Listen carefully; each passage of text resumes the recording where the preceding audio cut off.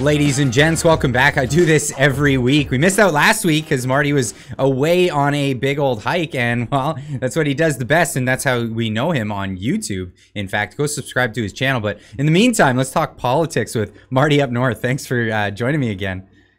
Hey, Clyde, always good. You know what? Yeah, I like to. It's too bad we were going to do a show last week because it is fun when I leave for 4 or 5 days and then I get to come back. And, you know, you were going to bring me up to speed, but I couldn't get back until Wednesday late. So, hey, it's a thing. It's a thing. It's a thing, but it's also a great segue into the fact that, you know, I can disappear into the forest for about 4 or 5 days. And then I keep my fingers crossed that when I come out of the woods, the world hasn't gone crazy. And, you know, I've had some historical moments where I come back from a long trip and the world has gone crazy.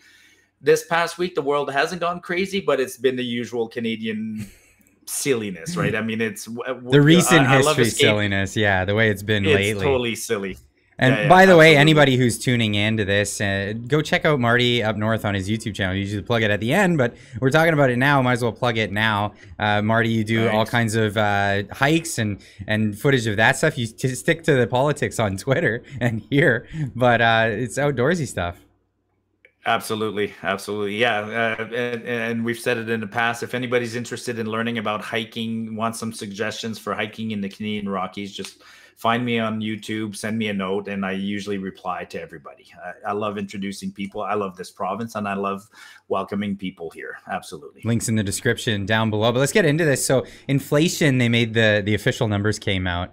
And, well, it's lower. Apparently, we have the lowest inflation. The Bank of Canada has been doing their job according to themselves, and we're now at 2.8%. Now, my big qualm with this is how they keep changing what the ruler is, what the yardstick is for measuring this. They change what's in what we know as the basket of goods, the CPI, the Consumer Price Index, and when that changes, it changes essentially. We don't know where a foot is because it's the yard this week, it's a foot next week. The big thing that they're actually well, because food prices have not gone down. On average, they're 9.1% up. Some things like meat are at 6.9% up. Things I think like bread and whatnot are way up in the 12%, 14% up region. But it was actually cell phones and internet service providers that went down in price. So bringing down the CPI to this 2.8. Yeah, and as you sort of alluded to, there's two things I don't like about the way they calculate the inflation. One is what constitutes the basket of goods seems to change. For instance, you know, they'll put gasoline in there, but they'll discount gasoline. They'll do wholesale gasoline, which you and I don't pay wholesale gasoline. No, we don't. Pay at the pump gasoline. So I don't like some of the games they play, but I also don't like the fact that they take sort of a month-over-month number and then extrapolate that to the year. So if they have a good month like June, for instance, and then they'll say, oh, we're down, and then they'll extrapolate that. So I wish they did a monthly inflation, you know, just show historical what was the last month and let us extrapolate and figure out what's going on. And I think that'd be more revealing. But yeah, this is a case of this is definitely a case of Canada.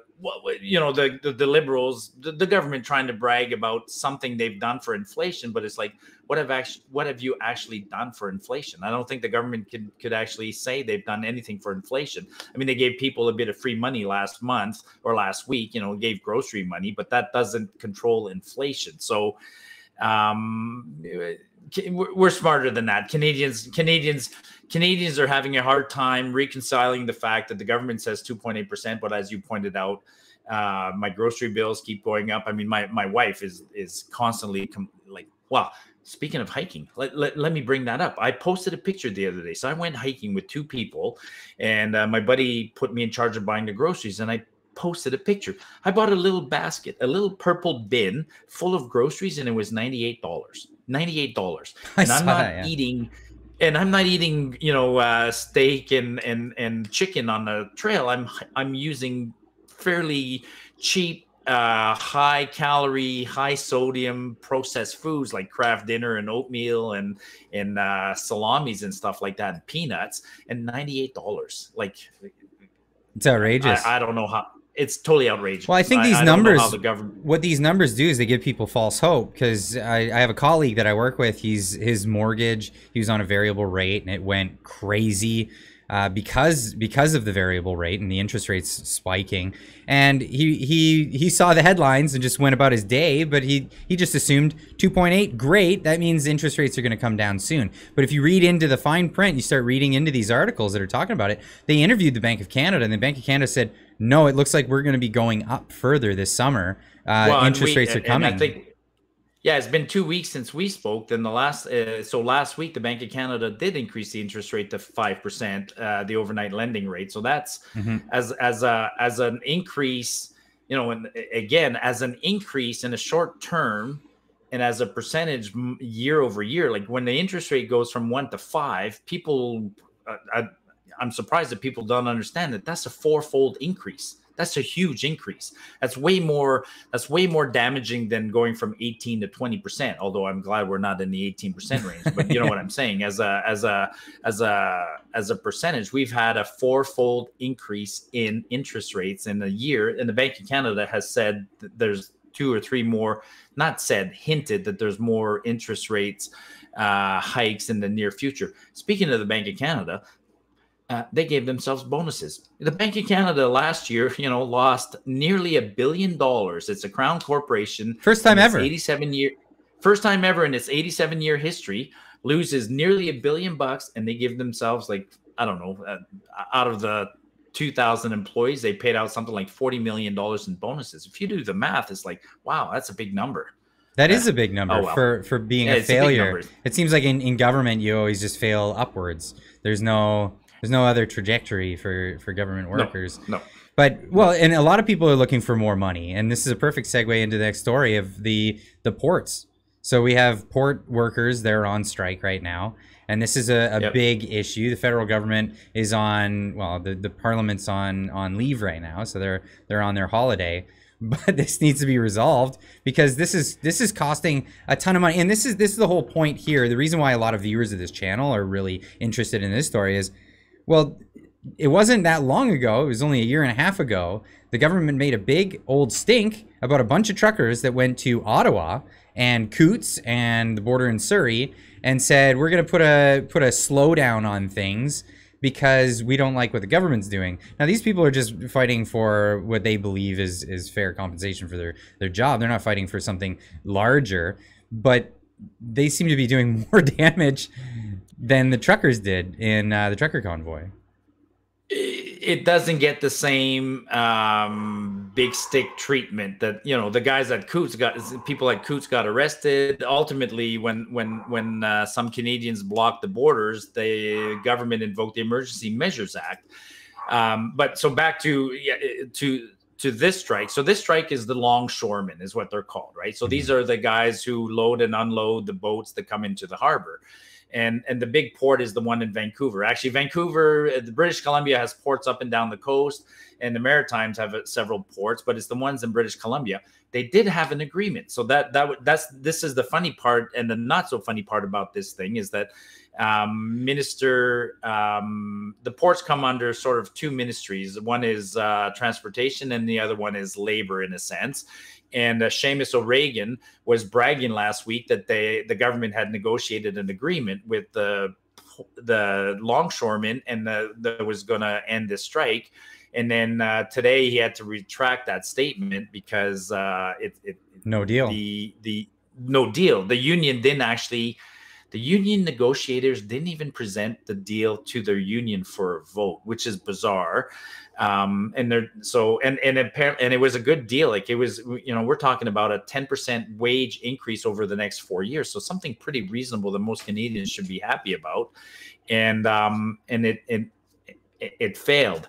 So the rumor, not the rumor now, but now you got ministers, you got individual premiers of provinces saying enough is enough. This has to end because, as you pointed out, a shutdown of a border or a port is costing Canadians $10 to $20 million a day. So this is starting to have an impact on the bottom line of businesses. So if you think your inflation is big right now and the government's bragging about it coming down, it's going to go up if they don't resolve this quickly.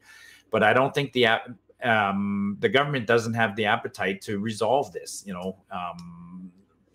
To me, the longshoremen should be declared an essential service at this point, and the strike should be ended, or it should be ended under the same kind of pretext that Coots was ended and other blockades were ended as a threat to, which back to the Emergency Measures Act, when that was invoked and there were some of the issues, we were bringing that up to the government. You're opening a can of worms, man. If you consider invoking the War Measures Act or the Emergency Measures Act for things other than direct threats to sovereignty. So they were using the excuse that it was a threat to, wasn't this, what the truckers were doing was a financial threat to the country. Mm-hmm. And so they justified the Measures Act. Well, now you haven't, it's a can of worms. You have another financial threat to the country. This one's going to be tough to resolve. We'll see if the government has a willingness to resolve it. Right now, they're using a few tools at their disposal, but they might have to recall government somehow or other, reopen a session of Parliament to deal with this one. This can't keep going on. I mean, this can't keep going on. Well, many people have said that Trudeau, if he didn't have double standards, he probably wouldn't have any standards at all. So, I mean, there is that, and that's him bringing that to the table. Now, speaking of Guilbeault's cabinet and other ministers, we have the Minister of the Environment, which is an interesting, precarious position, especially when the environment is so politicized these days. And he's, that's Guilbeault, Stephen Guilbeault. And he's having his own fight with Alberta, which Trudeau essentially started. What's happening with that? Yeah, Trudeau started it when he came here. Trudeau started it a long time ago, years ago with his just transition. So Trudeau wants us to transition to something else. But Trudeau came here during Stampede a week ago, had a very brief meeting with Danielle Smith, and Danielle Smith said that what the government, the federal government, was proposing was tantamount to a suicide. That eliminating, reducing emissions that drastically would require an absolute cap in oil production and things like that. So Danielle basically said your plan is unrealistic. Trudeau went away, didn't like that. Looks like he didn't like it. Went away and doubled down, and now he sent Guilbeault here, and Guilbeault came back with the same message. Even more threatening, and so now there appears to be a real fight. So Danielle Smith went out of her way to actually respond to Guilbeault in writing. What she had told to Trudeau a week ago, she put it in writing, saying your plans are unrealistic. We cannot get to net zero in 2050. And she put out a number. I don't know if her number was for Alberta alone or for Canada as a whole. I think it was for Alberta alone, but Danielle basically said it would be $1.8 trillion to redesign our grid and make our electric grid net zero by 2050. Well, $1.8 trillion, man, if I do the math, it's in the millions of dollars per person. Like, these numbers that we're throwing around are so ridiculous. And I stand by Danielle as an engineer that you cannot rip out infrastructure and rebuild, not even in 25 years, because the original infrastructure is built to last 25, 30 years. So if it's insane. So he's picking a fight. And he's not even talking to Danielle. He's actually, I guess he's doing what he should be doing, is he's going to our energy minister and talking environment to energy minister, but they're picking a fight. And it's increased, behind the scenes. There have been a lot of polls right now. Alberta's separatist sentiment is the highest it's ever been since I've been in this province.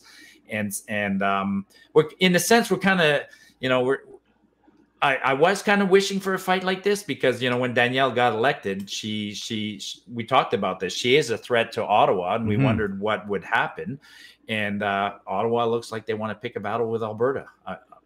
Again, I'm not sure why. They don't need to, but they want to pick a battle with Alberta. And I think they picked the wrong. Yeah. Go ahead. And there's so many provinces that are standing by, because I mean, the whole hopes of her winning that for a lot of other provinces was to send the message to other provinces that this can be done. We can fight for our sovereignty as a provincial government, and not have the the Confederation rule over us as a federal government. And that's kind of the hopes with that there, and especially with a government that's being so pushy, with so many different policies that are widely changing to a lot of people's lifestyles and livelihoods. And a guy like Guilbeault scares me because, you know, we knew of him. I mean, he's newly elected. Like he wasn't a politician until the last election. I mean, prior to that, he's basically a very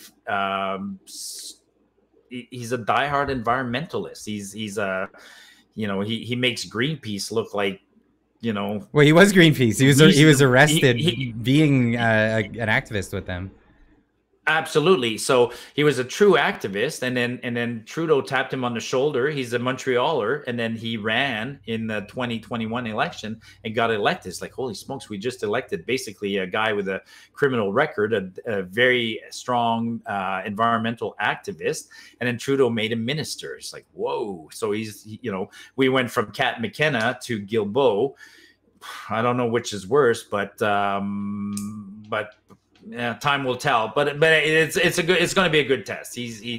Danielle is digging in her heels on this one in a very reasonable way. She's using a very practical approach, which is trying to negotiate, but saying, you know, trying to negotiate, present facts. What you want to do is unreasonable, but she's being sincere in the fact that she will fight. This is existential for Alberta. I mean, if we destroy our oil economy, our oil industry, you know, as diversified as we are, we can't take that kind of hit. That's too big of a hit, especially since we're letting in, which is a good segue. You know, Alberta, the whole country is on track for letting in 1 million immigrants in 2023. Like halfway through the year, Alberta's admitted 200,000, Ontario's admitted 400,000, Quebec's admitted like 200,000. Man, we're gonna add 1 million new immigrants to this country. Yeah, it's ridiculous, and I'm not against immigration. This is always the thing that people they'll paint you into a corner politically and say, oh, you don't want all these immigrants. That means you're against it. My wife's an immigrant. My parents were immigrants. This is not a thing that I'm against. I'm all for people coming to Canada and contributing to society. I showed a video this morning that Harrison Faulkner, he was interviewing a guy in Toronto who came here from Nigeria with very little information. He was promised all these things. And then he gets here, and what did he want to do? He said he wanted to work, take the money, and go. That was his main purpose of coming here. That's not the idea of immigration. That's not the idea of bringing people to this country. The idea to bring, I mean, if it's a temporary work visa, we have those and apply for those. But we're talking about people who are coming here, and they have completely different ideas, and they're being lied to by politicians who have different ideas for themselves. And I really think that a lot of politicians are just trying to fuel this social safety net of social insurance when it comes to the pension plan and all this other stuff. They're trying to pad it so things don't happen on their watch. But we really need to address these things instead of just bringing people in with false promises. No, I agree. I mean, you know, absolutely. Like, we need to bring in immigrants.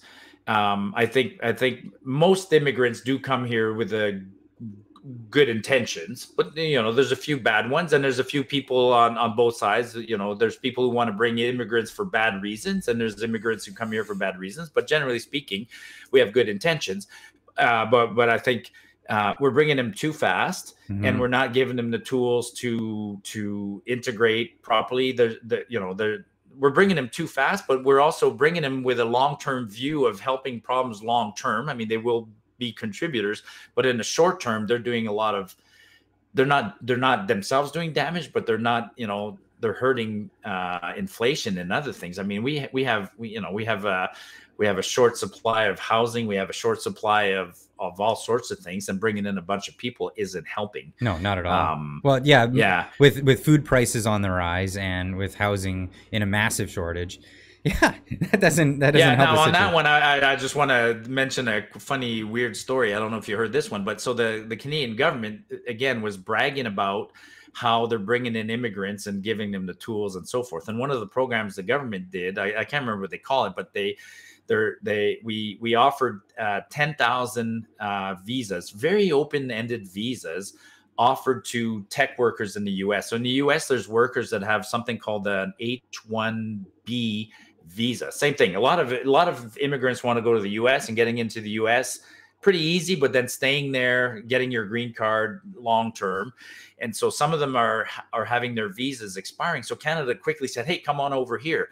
So we issued 10,000 of these visas. We thought it would take, months before everybody applied for them. They opened it up last week. Within 2 days, all 10,000 visas are gone. So American people hoping to get into the US took the Canadian one quickly. The Canadian government's been bragging about it for a couple of days now, saying, hey, we're taking in 10,000 new high-tech workers, but we're not. These are immigrants that are choosing, they're picking up every visa possible, hoping to get somewhere, but deep down they want to go to the US. Right. So if the US ones come available, they'll just either stay there or go there from where they're from. And it's a typical government program where they'll claim a success. They'll put in the wrong metric in place to measure it. Issuing the visa is not the metric. The metric should be how many immigrants came in after they issued the visa and settled in and became contributing members of society. You'll never see that metric. You'll never see that. No, you won't. The government will just. And we're hearing this story more and more as immigrants are leaving Canada. There's actually an exodus of immigrants, whether it's people that came here to go to school, learn a profession, and then they get that, and then they're not happy with just the way it is here, and then they leave. I saw an interesting story the other day about Ukrainian immigrants who had, came here during the war, settled in Edmonton, and already left because they found it boring.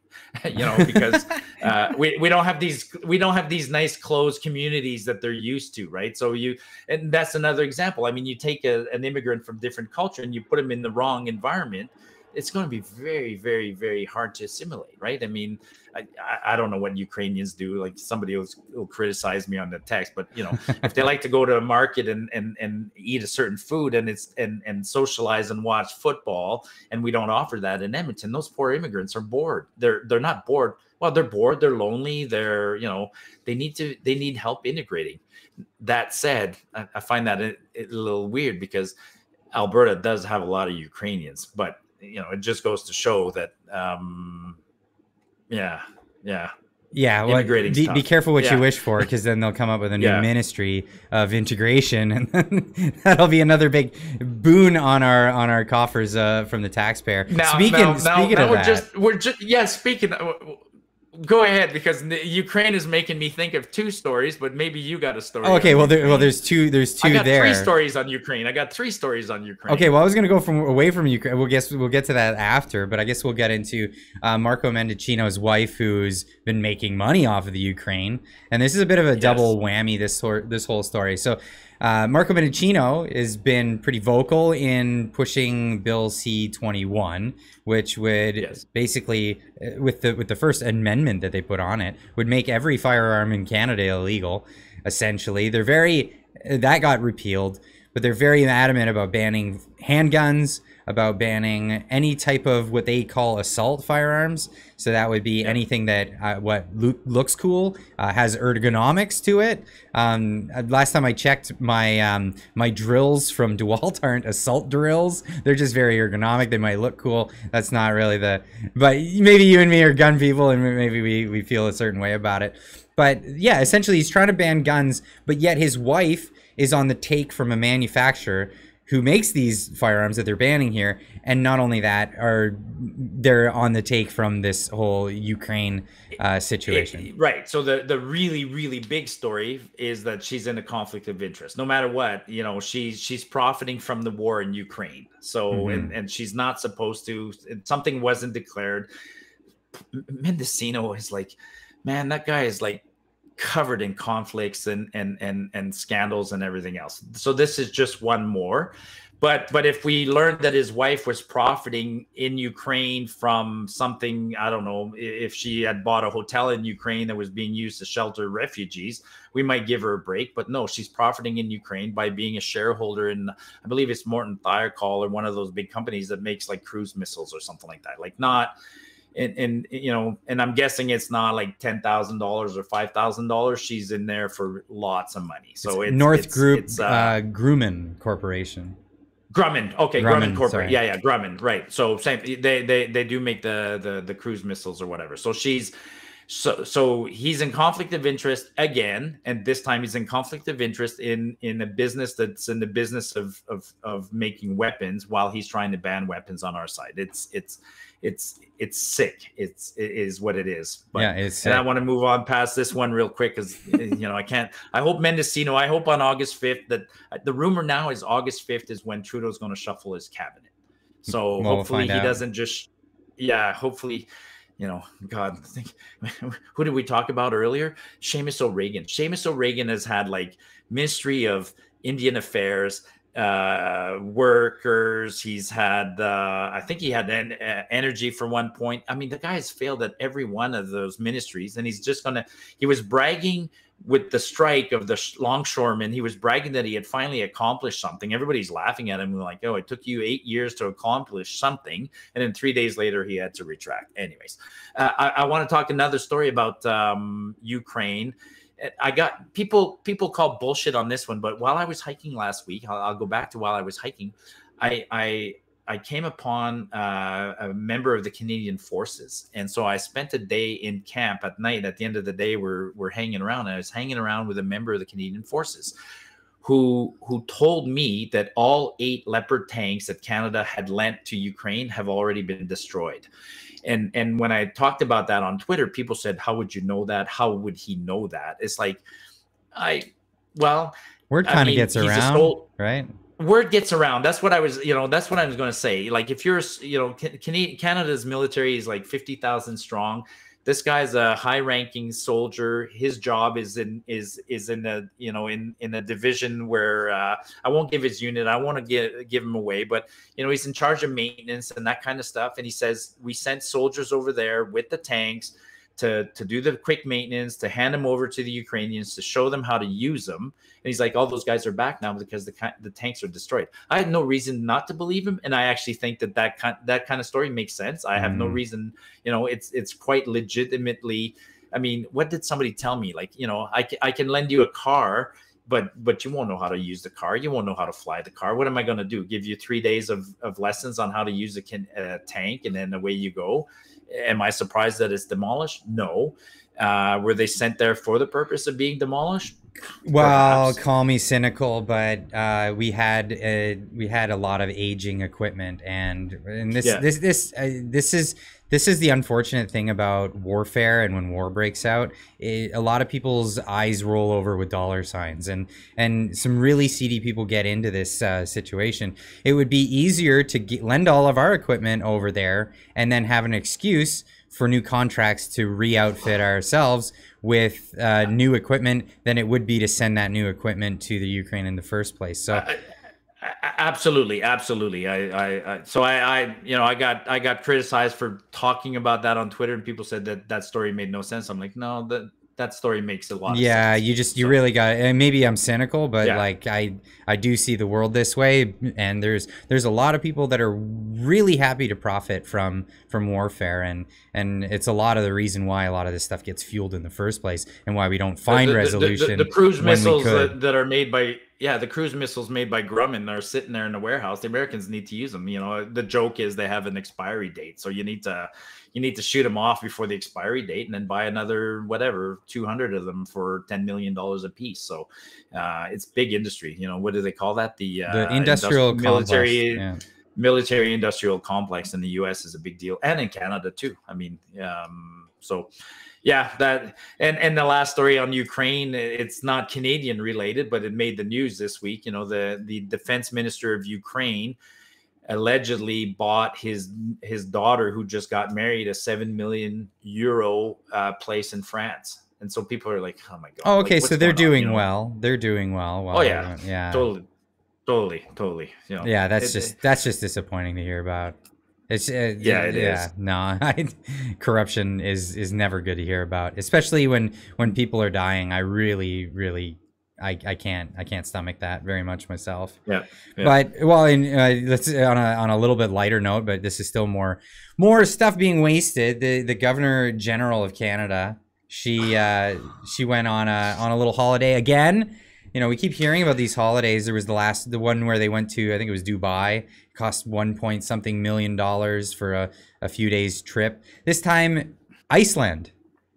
With the she was invited at I'm going to say like a book fair, like something really ridiculous, you know. And of course she travels kind of like the prime minister. I mean, she is one of Canada's key representatives, so where she goes, she has an entourage. She goes on the jet.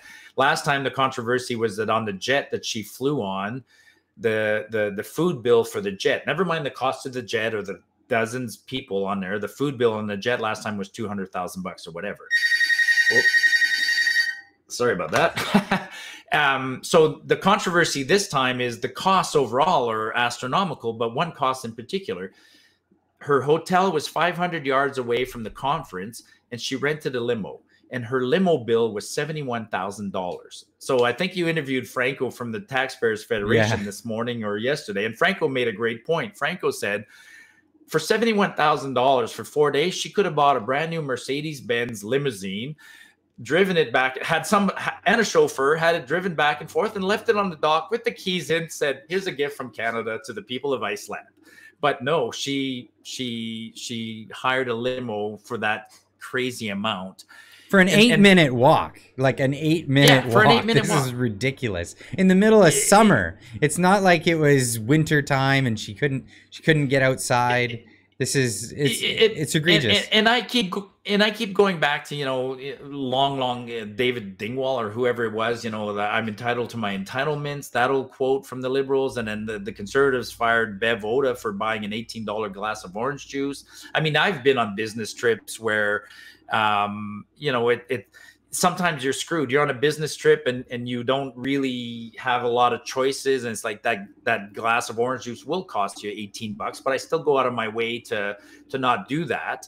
You know, not saying I don't enjoy my business trips. Yeah, they're kind of a little perk, but man, with these guys, it's ridiculous. Like it's over the top luxury, and not on one occasion. I mean, if the Governor General traveled once a year, I'd say fine, but she's traveling constantly, and we keep seeing these things. So everything, you know, it's something else that she was appointed by Trudeau. Well, I'm especially disappointed in Mary Simpson, because she's First Nations. The First Nations have like this, you know, and she rails against colonialism, but at the same time, she represents the purest form of colonialism. She's the king's representative to Canada. Yeah. And then she goes out and does this kind of stuff. So I don't know. You know, you and I, Clyde, keep talking about these things every week. When are Canadians finally going to get fed up? I mean, somebody said that on Twitter. I saw this on Twitter. I think it was a couple of days. Like, when will Canadians get fed up and stand up and fight? And somebody said we won't, because there's too many of us that are on the dole getting paid by the government, and we'll side with the government. And I get discouraged when I see stories like this. I do. But yeah, well, yeah. I think I still believe in the $20 bacon. When we see $20 bacon, you're going to see a lot of upset people. And you're going to see a lot of people saying enough's enough. And this whole let them eat cake mentality from our government at the moment is just, it couldn't fly for much longer after that. Yeah, to me it's this winter. You know, I think a lot of Canadians, especially Eastern Canadians, love their trips to Cuba and the Dominican Republic and places like that. And when those things become unaffordable, hopefully we'll have that bit of rebellion. But you know, I thought $2 gasoline would do it. Apparently $2 gasoline still isn't doing it. No, well, we had it briefly, and then it came down to you know, they go over $2 a liter, and then they bring it back down to $1.90, call it $1.89.9, and then everybody just kind of deals with it. It's the ever see that joke of Environment Canada? There was a skit on This Hour is 22 Minutes, where Environment Canada does the long-term forecast of, you know, -20, -20, -20, and then it puts 0 degrees on the 7-day forecast. it's going to be 0 in the 7-day forecast. Anyways, it's bring some. Well, no, actually, back to I'm rambling a little bit, but back to your point. Yeah, we're bragging about 2.8% inflation. We shouldn't be bragging about 2.8% inflation. Like, it's nothing to brag about. No, it's nothing to brag about. You know, like, hey, we're not last, kind of thing. Like, that's what we're being conditioned to do. We're being told all the time, yeah, oh, your rights aren't being suspended that badly. You want to see what it's bad? Go to North Korea. That's a suspension of rights. I'm like, wow. So that's the litmus test. That's the litmus test. The litmus test if it's as bad as yeah. Our inflation's, I've seen those charts all the time. Our inflation's not as bad as Venezuela right now. I'm like, it's not as bad. Well, okay. Right. Well, okay, so you got me because you brought up the environmental thing. This was something that was brought to my attention this week, and this one cracked me right up. This is the temperatures in Canada. Apparently, we're having a heat wave, and we're having heat waves all over the world. But the maps and the scales that they've changed really cracked me up. I'll have to pull this up here 1 second. Let me get this right here. This is these are the temperatures. Now, these are not obviously people don't read the temperatures on these maps, but they're not ridiculous temperatures. 26 degrees in Toronto in the middle of July is not terrible. 22 in Vancouver is actually quite nice. But I even put this on the tweet that, you know, dangerous red for 28 degrees. 7 degrees is cautiously hot, evidently, even way up north. And no, so I know exactly what you're saying. I mean, that exact map published 10 years ago would have been all green. All green.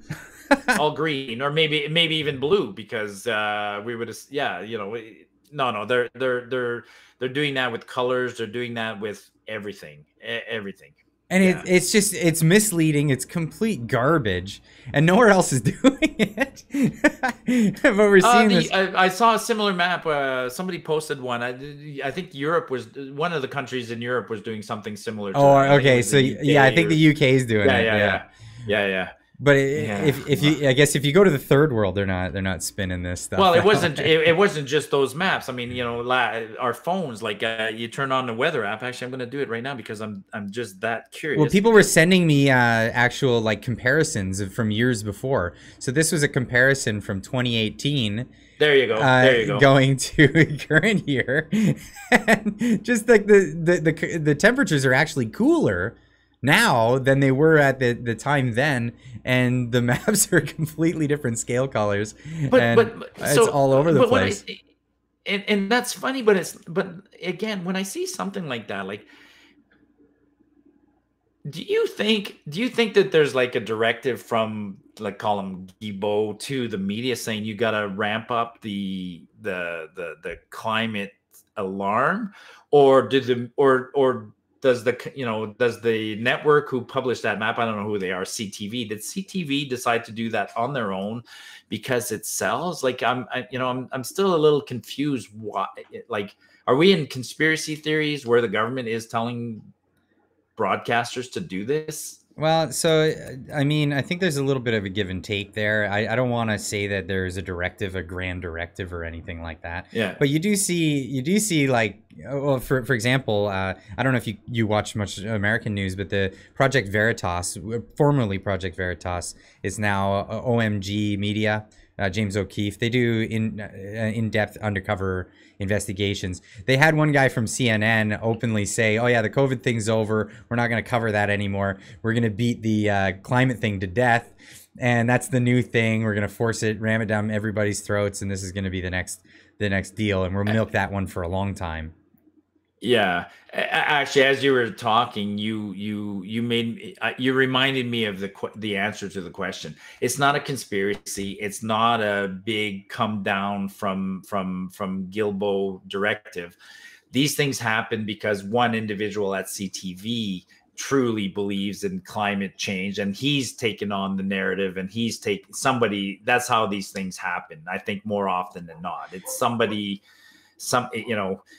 It's not a 200 people conspiracy. It's a 3 people conspiracy. It's 3 guys at CTV who want to get their message across, and they make the screen red is what's happening. And it's a ratings thing. I think honestly, like people people are neurotic, so they'll pay attention to the scary thing, and if they're being warned to be afraid of something, they'll tune in more to news. This is a known phenomena that happens. So people will drum up fear in the media, and they're doing it with the Weather Network now, and it's really just absurd. It's gotten to that point where it's just absurdity. It's ridiculous.